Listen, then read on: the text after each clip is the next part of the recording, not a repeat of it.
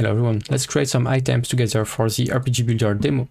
So if we go to General and Items, you see that the list is empty. I cleared everything I was using for testing just to start fresh and start creating the items I actually want in the demo. So for this video, we will be making together a weapon, as well as a full set of armors and even a consumable at the end, which is going to be some kind of health potion. So to create items, very simple, you go to the item module, you start typing a name of the items that you would want. In this case, we'll start with the axe. You pick your icon, and then you have a few fields here, which is defining types. In this case, we're lucky because they are already all correct. So we want this to be a weapon, an axe, and two-handed. We don't have anything to change here. For the item model, we're going to use one of the models from Polytop Studio. You can see here, not this one. I want to create the axe, so we will take the axe model. You just drag and drop it here in the editor, and that's it.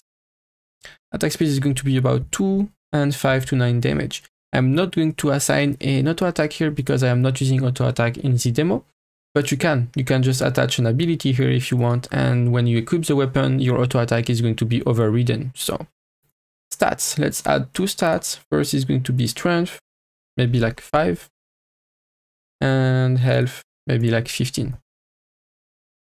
It's not going to have any requirement, but it's going to have an equip on use action. If you don't add this, you can't equip the item. Now that we have this, it is something that can be equipped. In this case, it's a weapon. So you need to add this to your weapons and armors always. And the rest is going to stay the same. So that's it. We now will start to create armor. So plate, helmet. And in this case, we have to switch a few of those fields. So now it's armor, plate, and helmet is correct. And here you see that I'm going to type plate underscore helmet. We don't see the underscore here, but it's here.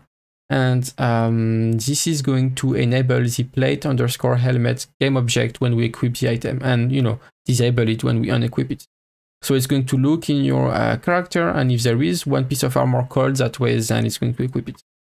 So stats, same, we will add maybe some health, something like 8, and some armor. I am not going to be customizing stats for each item here because that's not really the point of this video. The point is more to go a bit faster and not spend, too much time on the item creation. So, but it's very easy, as you can see, to, go back and customize your item as you want. So equip on use action, and that's it.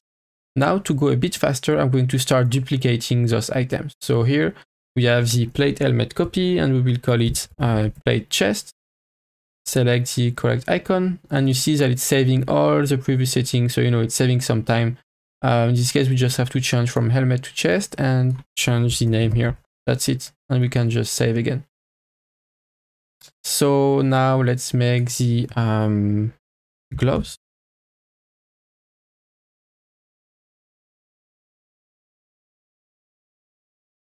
And you see how quick it is when you get used to it to create full set of armors and things like that. So let's make the pants.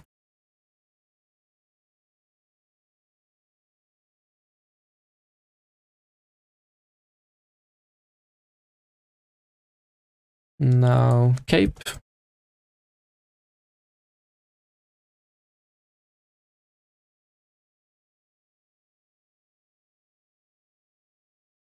So, and the last one is going to be the boots.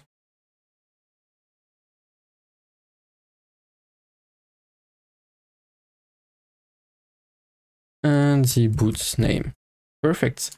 So now we created a full set of armor and a weapon. And as I said, we will make a consumable together. So let's call this, for example, health potion. And there is an icon for that provided by Ponetti. Links are in the description for all the partners. So this is going to be a consumable. It's not going to have a requirement, but I'm going to show you a bit what's possible. So you can require many things for an item to be possible to equip, In this case, we could, for example, require the warrior class to be level 9 to use this potion, if you wanted to.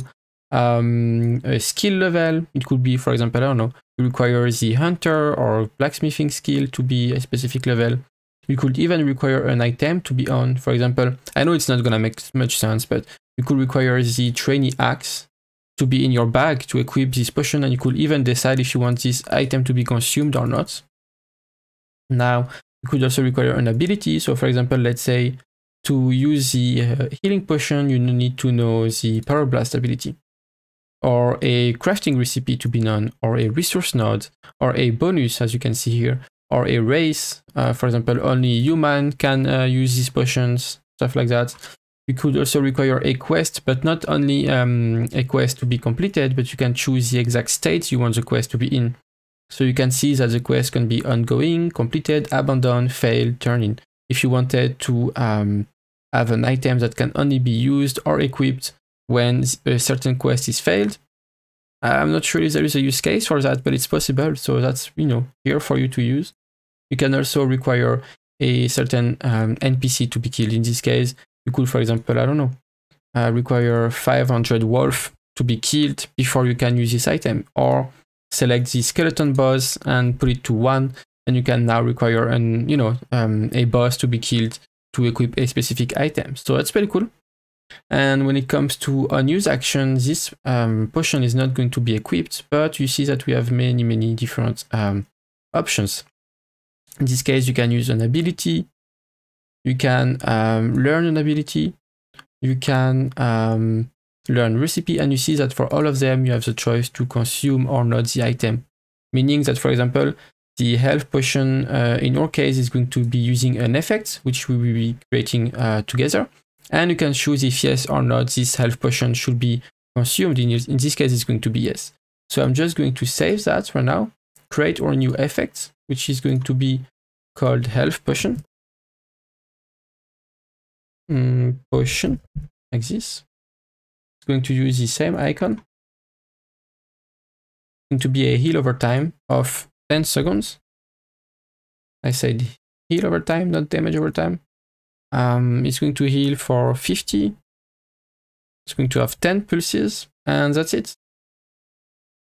So here we have our new health potion effects, and now we can go back to our item, health potion, unuse action, use effect, health potion, consume. And that's it. You can make it stack, for example, 10 times, and we can simply hit save. And now you see that we created a health potion that is going to trigger on the player an health effect, health potion effect, and it's going to consume the potion. So let's try all of that in game now.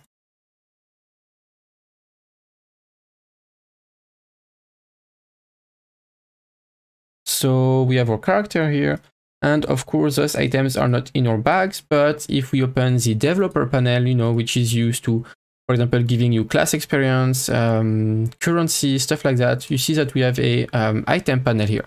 And this is going to show you all the items you have in your game. And in this case, you know, it's showing us everything we just created. So let's, I'm going to just put this back over, and let's give ourselves like the full armor set, and maybe something like 5 potions. So we have all of that. We can now, you know, equip. So you see that the gear is also here. So you can equip those items. You see that they have tooltips, you know, so when you hover them, it's showing the stats we just decided them to have. So pretty cool. Now we're not naked anymore, and we look great. Once again, this is from Polytop Studio. So very nice looking. And once again, the link is in the description. And concerning the health potion, you see that I can right click it, and it is now healing us. We have the health potion effect here, and it's used 1, so we now only have 4 anymore. So perfect.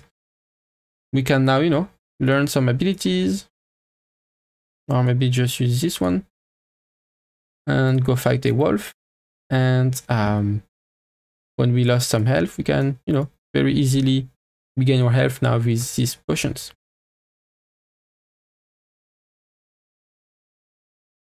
Well, it didn't damage us too much, but you know, that's fine. So that's it for the items video. I'm of course going to create a lot more items in RPG Builder for the demos. There are going to be quite a few more armor sets, weapons, consumables, crafting recipes, things like that. But yeah, I think it's more than enough for this video. Thank you for watching, and see you in the next one.